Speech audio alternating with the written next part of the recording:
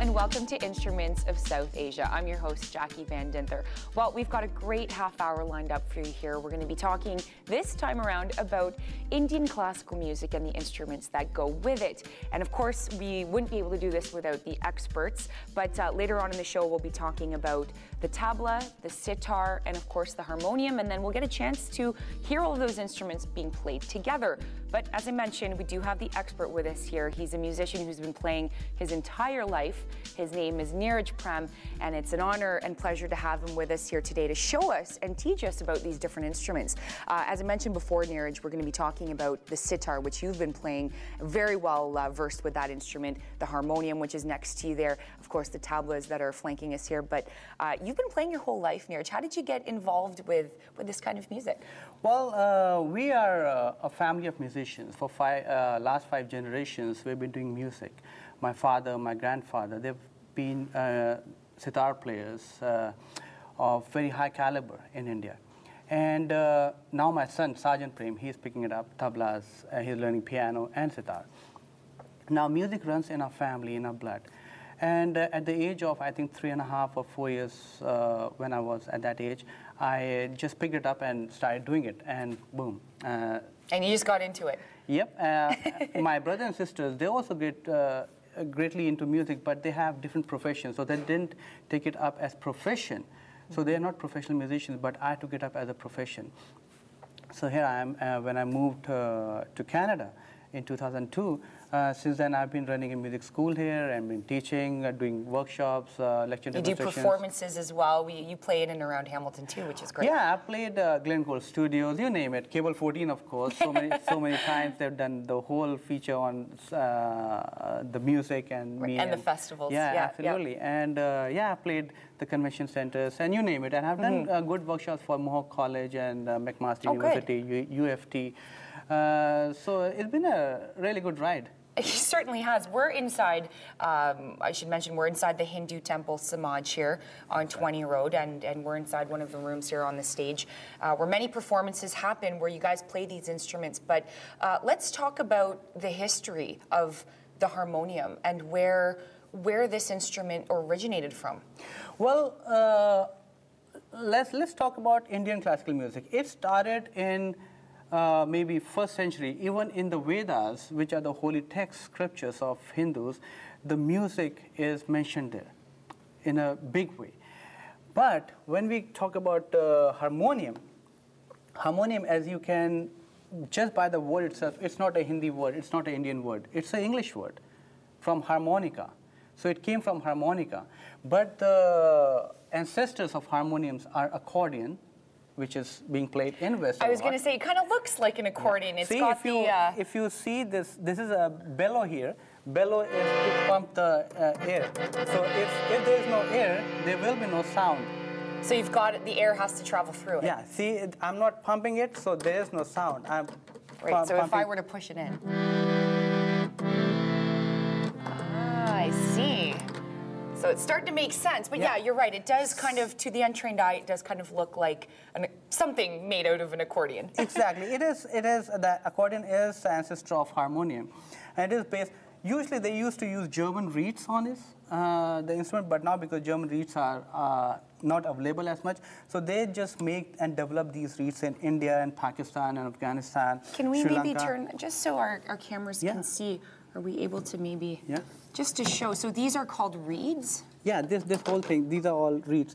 And these, if you put these up, so for instance, I'll put this up here, and now if you pump, I don't even have to press it, it'll just sound.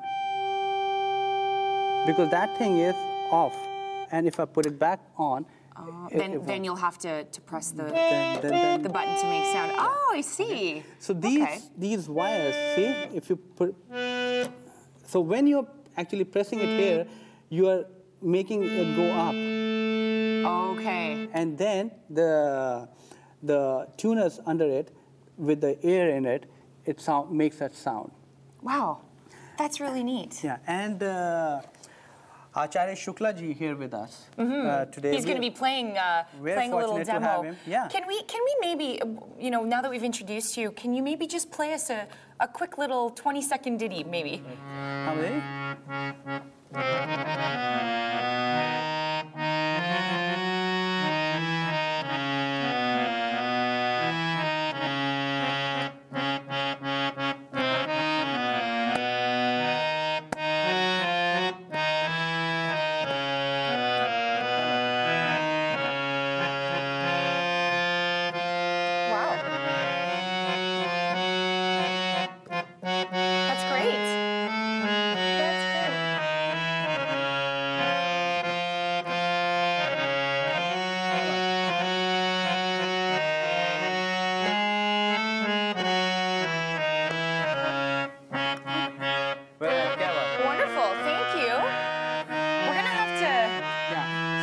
have to get back.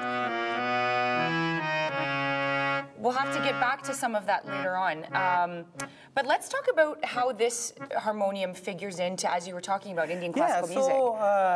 This is not Indian instrument as such, but now because India adopted this, and so many years ago, see in 16th century or 15th century, what happened is that a lot of Europeans started to come in India, and with them came their culture, their food, and their music, and their musical instruments. So accordion, harmonium, violin, these are a few of the instruments which are in Indian classical music system. In Southeast Asia, in fact, they're widely used. In Sri Lanka, they're used widely in Carnatic music, South India, and North India, of course. So all these instruments like harmonium and violin, they all came with the Europeans when they were trying to come to India for trading purposes in 14th, 15th, 16th century. Wow, it goes back that far. Yeah, absolutely. And do you mind if I try it? Please go ahead. Thank you. I'm just gonna come around you here. So you're gonna have to teach me because we're gonna have to go to break soon. But okay, it's exactly like piano. I was watching you. So you had a hand here. Yeah. So the keys are exactly like piano. It's just octaves are very less here.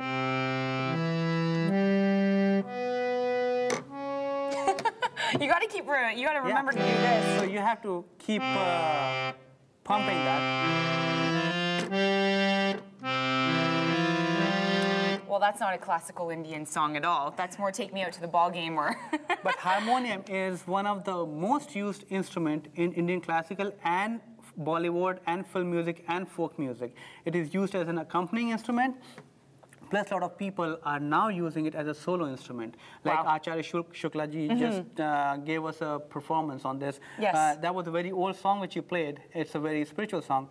Raghupati Raghav Raja Ram. And we're going to leave it there while Shukla plays this out. After the break, we'll have the tabla. You won't want to miss that here on Instruments of South Asia. Take it away. Raghupati Raghav Raja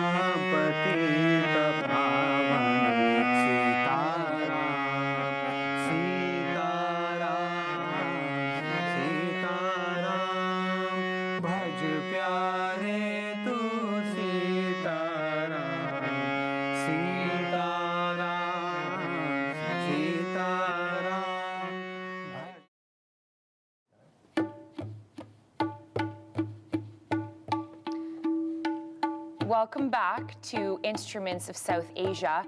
And well, that's exactly what you're hearing today. I'm your host, Jackie Van Dinther, and today on the show, it's all about the instruments that make up Indian classical music. The wonderful tabla that Sajan was playing for us today. Very, very nice, Sajan. Thank you. And we're going to hear more from him later. But let's get to our expert here, our resident expert when it comes to the tabla. We have Neeraj Prem with us. And Neeraj, you're going to be taking us through, I guess, the history of this really, really cool instrument. So tell us, where does the tabla fit into Indian classical music? Well, just as we were talking about harmonium and how it developed and evolved over a period of time, tabla has the same history. Now, tabla, as you see here, has two parts to it, two different parts. One is bass, this is bass, and this is the... Not the bass? Not the bass. That's absolutely right. Now, tabla, at one point of time, they were together as one instrument like this. They were joined like this. And it was called pakhavaj or mridangam, either way. But in about 14th or 15th century, it was broken into two pieces. Some people give credit to two different masters who did this, but the breaking of that pakhavaj created tabla. I see. And now tabla is the main or the very basic rhythm instrument of Indian classical, Indian folk, Indian film, Bollywood music. This is you kind of hear it everywhere. Everywhere. You cannot do Indian music or Southeast Asian music without tabla. And now tabla has, these are different parts of tabla. I was going to say, tell us what it's made of. Yeah, this is all wood here, and this is all steel, or copper, or aluminum, either. So this is metal here for the bass drum, and it is filled with copper to give it the bass sound inside. Inside, it's all copper. Now this is all skin. It could be goat skin or it could be any other skin. And in the center right here, it is the ink. Now we have the tuning pegs here. We can tune it to any key we want to. Oh, cool. And so what is it tuned to now? It is on D. D, okay. It's tuned to the key of D. And so there are different sounds here. One here, Okay. like right here, and then other here, and then here. Go. So depending on where your hand Exactly. hits the surface. Okay. Exactly. And then you can create different sounds out of it. You got to have quick hands for that. So in 14th or 15th century, it came into being, and since then it has been used. But then there are other percussion instruments like damru, which has been again mentioned in the oldest Hindu mythological text like Vedas. Damru is also the instrument of one of the gods of Hindu mythology, like Shiva. He plays damru. And so they fixture these tablas. They fixture heavily in the culture and the history of South Asia as well. This has been part of the Indian culture and music and traditions for the longest time. I would be surprised if people can pinpoint what year it was invented. Oh, really? No one it's that can. tough. Okay. Because at the same time, these were developed in 14th or 15th century, but then they kept evolving and they kept changing. They kept changing the shape of it, they kept changing the sound of it, and they kept making it more modern and more modern. Now, also the tal is the rhythm pattern.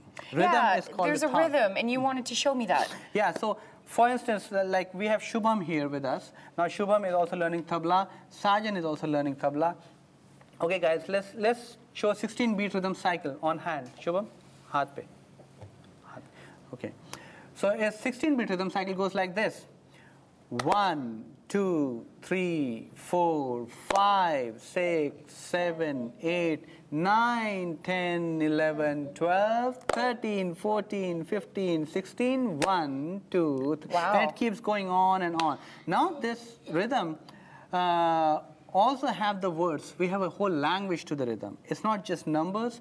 We have a whole language like dha for bass, dhin for bass, ta for the female voice, tin for the female voice. So for instance, let's do it again. 16-beat rhythm cycle, teen tal. Now we'll do in the language form, okay? Dha, dhin, dhin, dha, dha, dhin, dhin, dha.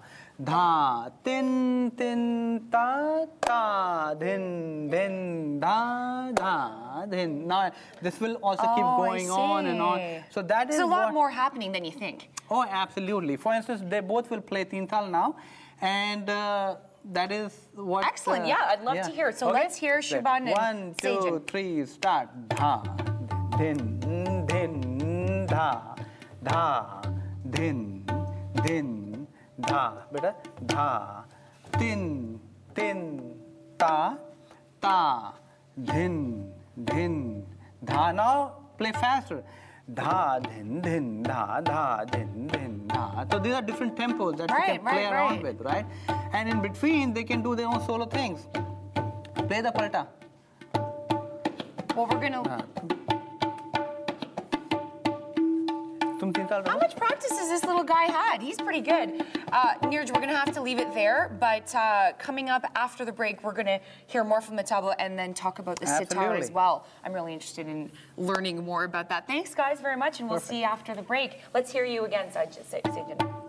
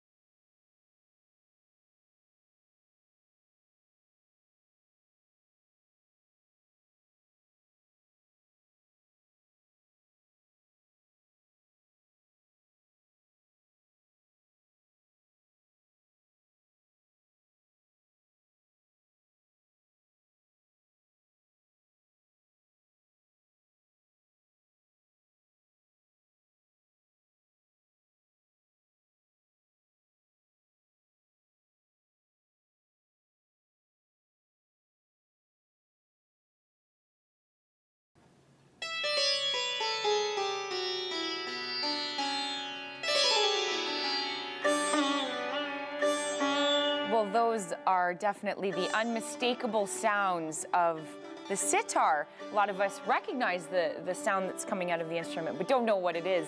You're watching Instruments of South Asia, and I'm your host, Jackie Van Dinther. Welcome back. We have Neeraj Prem. Neeraj giving us a little quick rendition there on the sitar. But what an incredible instrument. I mean, it's just beautiful to look at, first of all, and then it's, again, beautiful to listen to. Neeraj, you've been playing the sitar for how many years now? Oh, well, I don't know. That'll describe my age if I do that. Okay. Well, we won't go into that, but you have been playing this instrument for a long time. Well, yes. As I said, we are traditional musicians for 5 generations, and now my son Sajan is picking it up. Now, sitar has a history as well. Now, this is also brought out from another instrument called veena. Veena is again mentioned in the Hindu text and Hindu Vedas, and it's the instrument of the goddess of knowledge, Saraswati. Okay. And veena is also the instrument of Lord Shiva. Now, from that, they derived sitar. Now, sitar is made, do you know Halloween? Yes. What is the most popular thing about Halloween? I don't know. Candy, costumes? Pumpkin. Pumpkins. Pumpkins too, yes. Now, this gourd is made of pumpkin. This really? Gourd, this all gourd here. Wow. Right here. That's really, well, it kind of looks like a pumpkin, so that makes sense. And then this is all red cedar, the wood. Mm-hmm. And then, of course, you have like over here, it's a wooden bridge. Mm-hmm. And then here's a synthetic bridge. Okay. And now this bridge is the main part of the sitar because it creates the tone that it has. And then we have steel strings and copper strings on top of it. And how many strings are there? Because it looks like there's a heck of a lot. Yeah, well, there's 6 main playing strings up there, and then 12 under it are resonating or the sympathetic strings. Okay. And these are all the tuning pegs, and the behind, it's all curved, so I can slide my hand with ease. Because sitar, we don't just go up and down, but we also have bends in it. Yeah, I was noticing it. You were going kind of sideways. So, now, this I can also do it from here. Wow, so there's really so many, there's more than one way to play it, I guess. Well, this is all part of playing it. Not more than one way of playing it, but it's all part of playing it. So